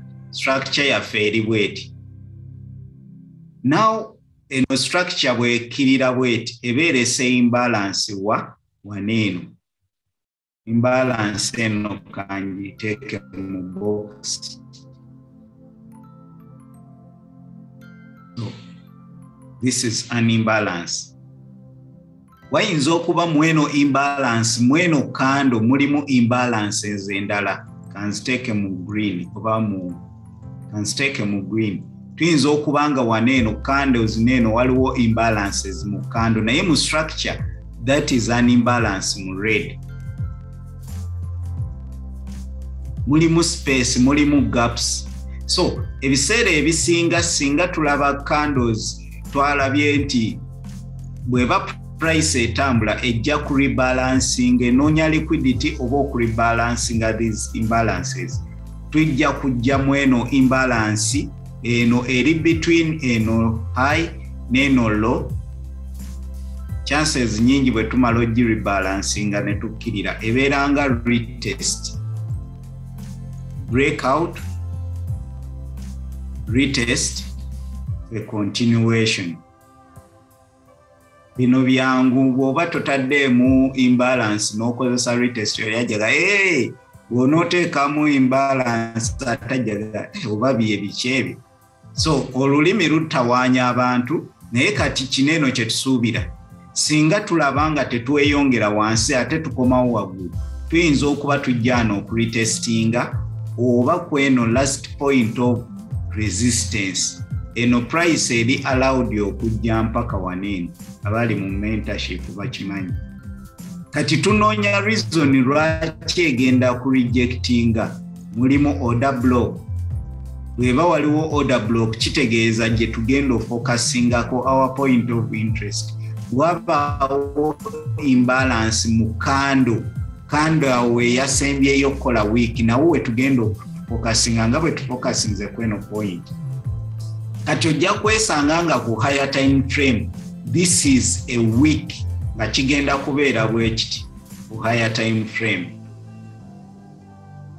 Ng'eno kando eri bweti then this is a week. Something like this. Eno ye kande representinga kinene ekintu. Nti bwe tujja waneeno singa eno ekoma waneeno then netandika okulaba green candles ezambuka smaller time frame ku higher time frame kineno kigenda kubeera bwe kiti. Kati kande eziddako nga bwe tugambye tusuubira rejection kweno okukkirira wansi kitegeeza kande eddako egenda kuba reactingira waneeno to continue down nga bwe tulabye waneeno nti tusuubira nga bwe kyakolebwa waneeno nti candles enyingi zajja waggulu zajja waneeno nga zambuka ku smaller time frame. This is on the smaller time frame. Ne zituuka waneeno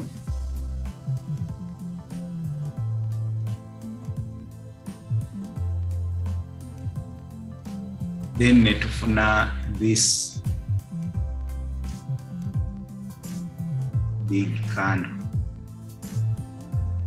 Kati kineno kyogenda olaba nti eno zineno zaali red candles nyingi ne zituuka ano ne tutandika okulaba nga zambuka yeno week. These green candles, these are weeks. Kati bw'obeera ku higher time frame, this will be a week. Kineno bwe kigenda okubeera. Naye this is a retest. If you go to a smaller time frame, this is a retest. Breakout of the structure, a retest to continue down. So kati ku higher time frame kineno kye tugenda okugamba nti there is a likely of having a weak fill. Kola this.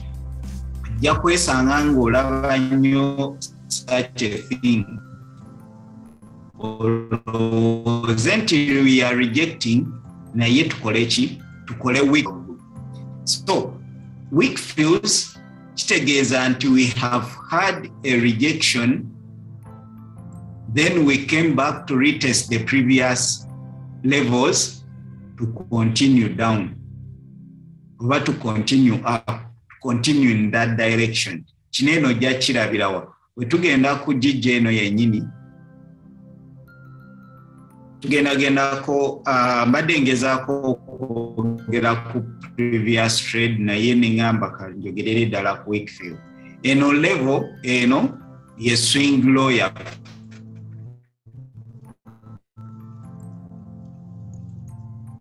meaning ye current low gye twavuddeko waneeno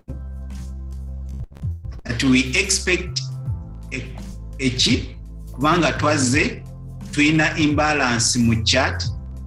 This is the imbalance kubanga bwe tukomyewo waneeno tetutuuse ku retestinga ate tulaba tetukkiridde nnyo.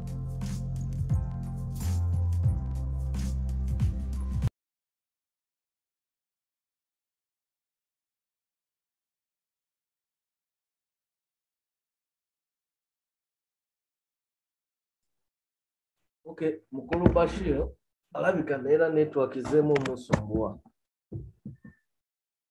But analysis ekirungi abadde yagikoze dda. So kati all we have to do is kanjogereko ku jije kati ninga wakomao. I'm trying to share my charts. Ndimujinonya. Okay. Analysis abadde yagikoze. So I'll just move forward. Because ngai tulaba jije nze tuli ku small time frame. This is 30 minutes. Nabadde ndowooza when I came into the chart earlier nga ndowooza it might come up nga Mukulu Bashir wachita imbalance and try to fill this imbalance here. So pips need around 45 pips, but it did not happen because then this was our resistance at that point. Nendo was and engage jekozo on breaking. If it breaks here, it will continue moving up. So nenteka mugundi yange wano nenjirinda ndabe if it breaks up, but that did not happen. So a trading ebe gani. So it did not, but maybe later during the day tunalaba because of CPI so kwambuka so lokira. Nene no one see if you look at your chart walo imbalance in around this place. So I cannot take a buy in this region. A lot of resistance. Yazo aro ne bouncing na nekola jije in a direction SARS no. Ubo jitunuli do jalabanti jije ekolachi elimu ranging. So there's no really direction. Sija gamba anti right. Maybe if something comes up, right now zenganze personally sijiraba direction. Maybe engeri abantu wetuwane trading guni yanjawulo, maybe waliwo agiraba direction naye nze personally sijiraba. So I don't take a trade when I have no idea what the market is doing. I wait maybe after CPI sawa nga 10 kitundu awo, because now mawulire ginini when CPI is taking place that is very volatile. So Mr. Bashir abadde ayogera ku Wick-fills, mbadde njagala tweyongere awo wabata nabakudda. Yes, mbadde njagala tweyongereyo njogere ku Wick-fills katini nga wajja. So Wick-fills tuzikozesa mu trading, and now when you look at usually zitera kuba ku higher time frame eziba effective. Ne ku small time frame zibaawo, nze personally in my experience nzikozesa nnyo ku higher time frame. When you look at such a trade, this is 1 hour, 30 minutes in video, because an analysis because Mr. Bashir abadde yagikozeda. Rakuba ya alaika yakuminga ku 2 hour, but it's basically the same thing. Zenjagala nyo small time frame so that I can get some good trades. Kati wetweyongerayo netujja kati, if you look at this candle here, clearly olaba eno week it formed a week, a point of rejection. But when you move to a smaller time frame, 30 minutes, you see that it actually has a body. But ku higher time frame in a weekend, yes. So my question is, when will you think it is going to sell to cover this week? The reason why we call it a week fill, it fills the week. Okay, it fills the week. That is why we call it a week fill. So week fill is a trading strategy. Olusi nange njikozesa nga, let's say this candle nejja wano nga ku 15 nendaga nekola sell below this point, because these things have not yet happened. So I cannot show you exactly mukatale nga wechiri, but what we usually want is to fill this week. And it happens a lot, most of week empower. When the market is in a sell, nekola strong week, usually that week is filled, but it doesn't happen all the time. That's why you need some confirmation to tell you that it's gonna be filled. Simply way jikola again feeling. Sometimes it doesn't. Then, so we have to try to pick a signal for the week fill. Again, this strategy, a week fill, it will take a lot of practice. It takes practice because they narrow when to take a buy, when to take a sell, when to get out. So if this candle breaks, to me personally, if I get a smaller time frame candle, katinga wano neja ne breaking wano wait, nempa a good candle pattern nga. Mr. Bashir talked about these patterns. Actually, I think even Command, he talked about some of these reversal patterns. Yayogera ku hammer, inverted hammer, engulfing candles. So I need a pattern to give me confidence. Other than ogena anti Wick-fill yiyo ngenze jitunda. Because, and that is how many of us get stepped out of trades.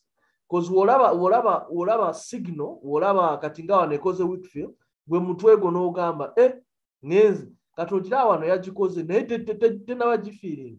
It might even feel it later during the day. But will your account hold paka when ajifeeling? Now that is the question. That's why we wait for more signals, more patterns that are going to show us that chigenda mu direction yaffe. Chigenda nga we tukisuubira kiyinza obutagenda yeyo gye tulowooza. So tulina olindako ne tufuna confirmation esingako. Kale mukulu Bashi ndaba akomyewo asobola okukwatira okweyongerako awo. Okay, thank you. Banaye tewali anenyeza, temutunenye olw'embeera eno Uganda ye yaffe. Tetulina gwe tujagirekera, tulina kulaba nga tulwana kugifuula better Uganda, like better than what we expect. So I mean, tubadde tuvudde koko naye good that mukulu Zach like for me I will be patient sigenda scalping for GJ small scalps. I'll be looking for nadde njagala entry waneno I missed it ku gundi order block nga bwe mbinnyonnyodde byonna retesting those highs okuddamu olwaki nsuubira nti tuyinza ku luno okuyitawo if we come back and retest this low wabaddewo liquidity here ngezaako okuwa making a sense why I'm looking for a buy here wabaddewo buyer side liquidity mweno area gye nabadde ninza abeere taken out which it was then netandika okulaba nga tukkirira I was looking for a sell mweno area oba kweno imbalance like I wanted a sell. Let me get the notations. Sometimes ebyenyinza okunnyonnyola waneno nyinza okubeera complicated when I'm trading kuba amanyi buli omu waliwo waneno aba buli omu ku level of education like ku chart gyaliko so nyinza okunnyonnyola nti ninze trade wano naye nga nyina nange byeŋŋamba nti ngenda kulinda this buyer side liquidity okubeera taken out then tukomewo waneno if we get out this kitegeeza tuli likely okwambuka okubreakinga this level kitegeeza if we break above here eno yegenda okubeera initial take profit ba tuyinza okujja ne turejectingirako waneno naye if we break above kitegeeza ngenda kuba holding my trade up to this demand supply zone lwaki holdingira kweyo supply zone kubanga ye order block after rejecting kweno level here on the 1 hour twafunye good entry then nsuubira nti tuyinza okujja mweno order block okubridginga this imbalance mweno chart eriwo yinza okugamba this imbalance so kati kyevolaba nsuubira target yange waneno naye I'll be taking profits as time comes like nga bw'eneeba etambudde kando structure so mala okudeletinga bineno tubadde tuli ku candlestick wick-fill bw'oba ogenze ku weekly 1 week on GJ kineno kye mbadde ngezaako okunnyonnyola wick-fills. What are wick-fills and what are rejections? The same thing. This we had a wick-fill. This we had a rejection. How do you identify these two? We had a wick-fill, we had a rejection. Tojja kumanya nti enegenda kubeera wick-fill oba rejection until tukoze eki. Candlestick eno nga bwe tugamba nti to predicting you be reactive mu trading. In case nga tuze ne twambuka wanene kandi eno esobola okubeera bweti. This is automatically a rejection. Naye kandi eddako tekigigaana kujja neekola bweti. Kati wano we tulindira confirmation. Ekigenda okufuula eno kando nti eno weakeninze oba efailinze this one nti singa kando eno eddako etandika breaking the low of this candle. Naye tewali garanti nti tugenda kuba tukkirira olw'okuba eno eri weak. Eyinza okuba ebadde ekomawo jjukira this was the resistance, the resistance. Ne tu breaking a resistance eno. Kati eno eringa ekomyewo okuretestinga to continue up.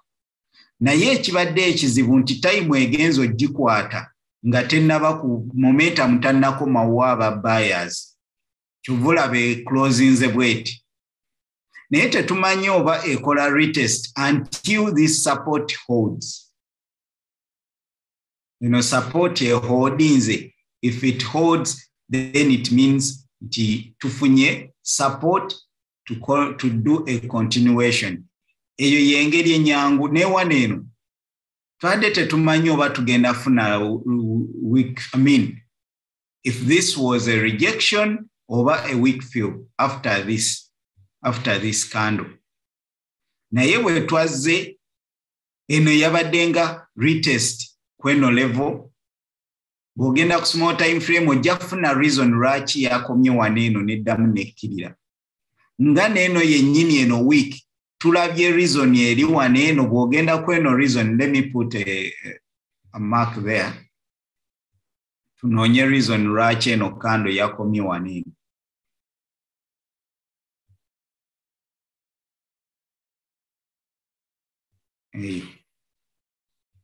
You're going to the smaller time frame 1H tunoonye reason lwaki yakomyemu eyo area.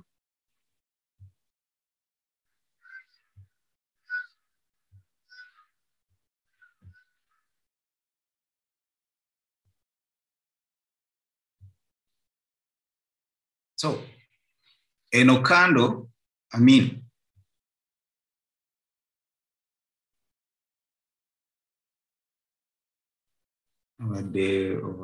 saturated. Tulaba nti mulimu reasons, tuyina imbalance, tuyina order blocks ezazze nezikola ki, kitegeeza yabadde ekomawo ku mitigating these levels, yabadde ekomyewo ku taking out liquidity nejja mu order block ne taking out liquidity. Ku higher time frame ojja kulabanga rejection, like eno yabadde kande yasoose on the weekly. This was the weekly candle. Eno ye rejection ya kande eyo.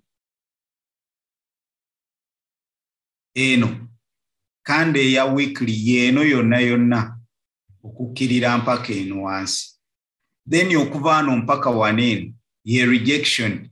Enoonya retest kineera ogenda olabanga ina levels ya retesting deko. Kati zineno levels ku smaller ku gundi ku higher time frame tojja ziraba, ojja ziraba ku small time frame order blocks, ojja laba ki, then eryokeddeyo wansi okukola ki, okuretestinga zineno lows. Kati kino eyinza obutakikola mu wiiki emu, esobola okikola mu wiiki emu. Bw'eneeba ekikoze mu wiiki emu tojja kulaba rejection yeno. Bw'eneeba ekoze bweti nejja tugeze neekola bweti nga bwe tulabye waneeno. Esobola okukola bwetyo, kitegeeza singa ejja waneeno eba ekkiridde, kati kaneeno zino ze green candles eziri waneeno. Byebine abantu bye batasoma mu gundi candlestick anatomy. Candlestick Bible abalala bagisomako bitundu. Tetugisoma gimalayo. Eno kando yonna yonna yabadde bweti wansi. Abamu bwe tubisoma tubireka tulowooza tebirina makulu. Naye after this kando eno ng'etuuse wansi, then ba buyers ne bayingira mu zino kando z'aba buyers ezizze nga zikola ki, zibridginga gundi eno structure eno. Kati kineeno kye kivuddemu eno week. Singa mu eyo week yennyini oba time frame yennyini eyinza obutaba week, then tufuna momentum ey'abaseelers waneeno ne tujja ne tukkirira mpaka waneeno wansi. Either okuretestinga mu eyo time frame eyinza okuba daily, eyinza okubeera 1 hour, nebeera bwetyo. Kitegeeza eno kando egenda ku bridginga eno week ebeere bwetyo. Tojja kulaba that week ku eyo time frame yemu oba ku 1 hour. Kati zino bw'ona ogenda ku small time frame yegenda kuba ekuwa kino. Ekuwa kino eno. Kando zijja kubeera nyingi. Tuyina eya red wano. then netubeera neya green wansi netubeera neya red mu time frame emwe bwekityo bwe kigenda okubeera. However, singa ekikola mu time frame ez'okubiri eno time n'egimala like time n'egikwata nga tesobodde kukola ki okulira some bits osobola okutypinga yes mu chat kuba olina ky'owulira mu chat.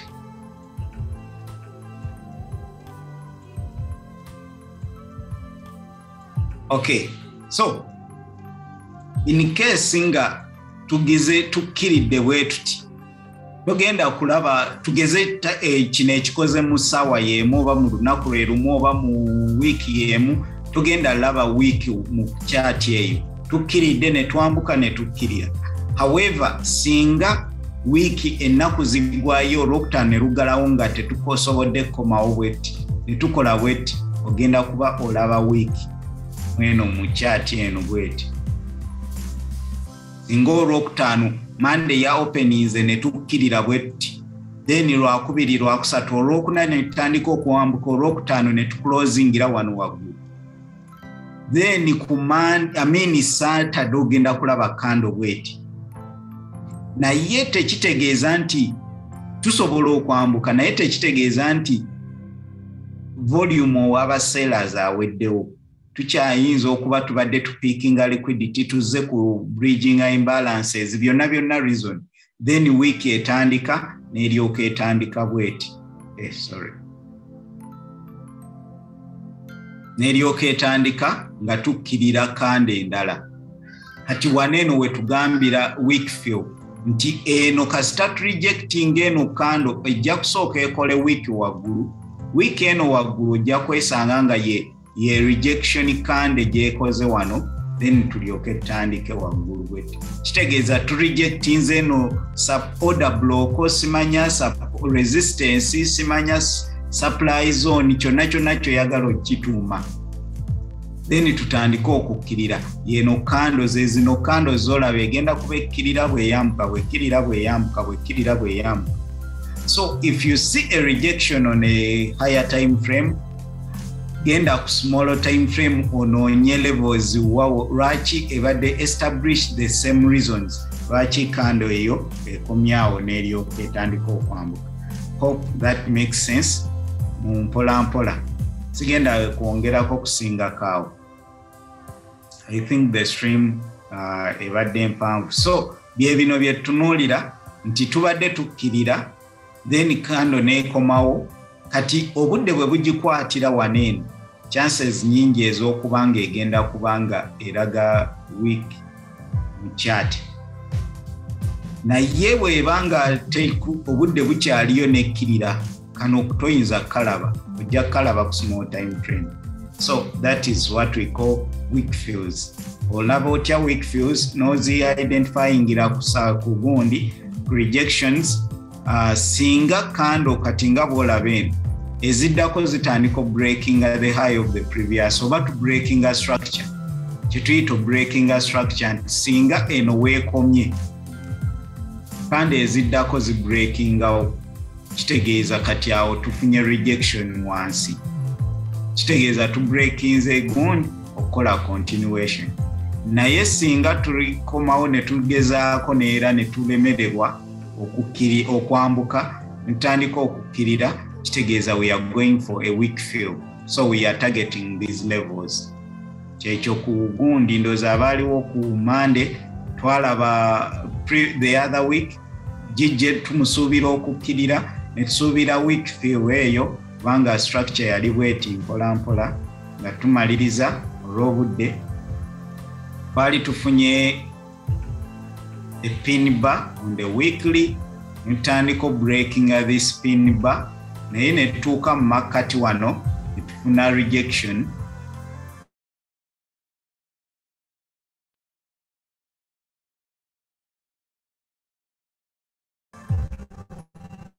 then ne tulusuubira nti unless nga to breaking this high something like this chances nyingi ez'okujja ne tukola ki ne tu closinga wanini nti olwaki twalina this resistance tutandise okulaba rejections mweno area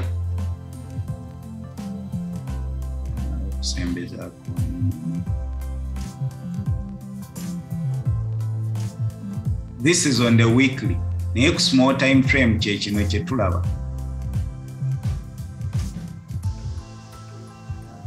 because I'm making a bit of a sense.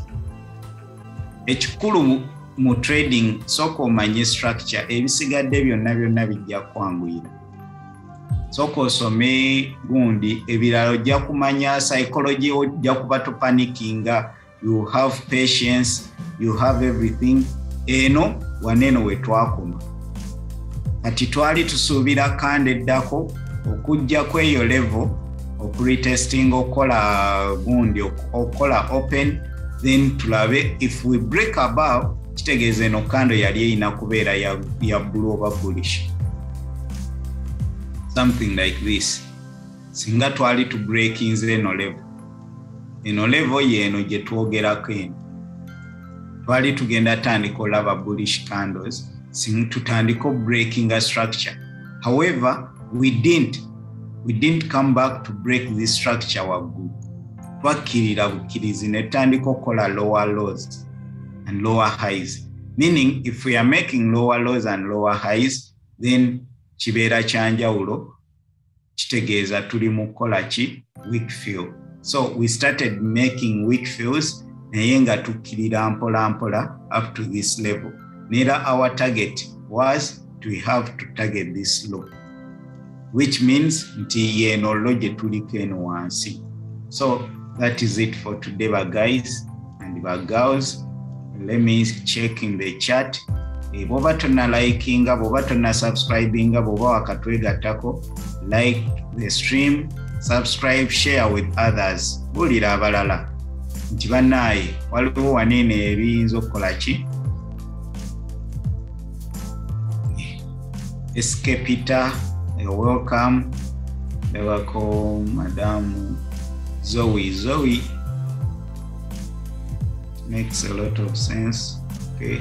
Those are abalala bakulekedde chat. Abantu baleke nabo batayipingeko buli abatayipinga. Okay, ndowooza kyekyo guys. Let us meet tomorrow for a new Mukuluza. Do you have anything to say to? Okay. The only thing I have to say is please tell your friends, your uncles, your sisters, your brothers, but we can take one to continue sharing these things, and please share your chats. Titwagala kola analysis yafeyo katwagala nendala mutubuze tulabe nga itusobola ku maximizing our time n'akatale ne tukajja mu sente. True. Kubanga what I sharing nze I only do two analysis. I mean two charts. Naye bwenzirayo ngenda ku US30 ngenda ne ku Nasdaq ndoza ye list yange iwane watch list yange. Kuliko Nasdaq, kuliko US30, kuliko Bitcoin. Ne kubeerako ne coins endala. Ngenda bineno mbi analyzing na yesi sigenda kudda ku chart kuba it makes the same sense, the same thing.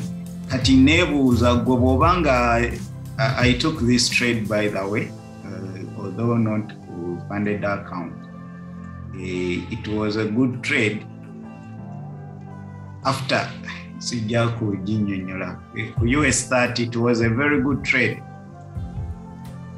this one. So kyengazaako gamba bw'obanga olina chart gy'otunuulidde gisindike, either tubuulire pair gy'otunuulidde tulabe if we can make sense out of it, tulabe kiki bw'obeera ne views ez'abalala tumanya kiyinza okukolera amakulu like ng'ofunyeeko view y'omulala. See you guys next time. Let us meet. Thanks for being there. Webale kubeera patient. See you.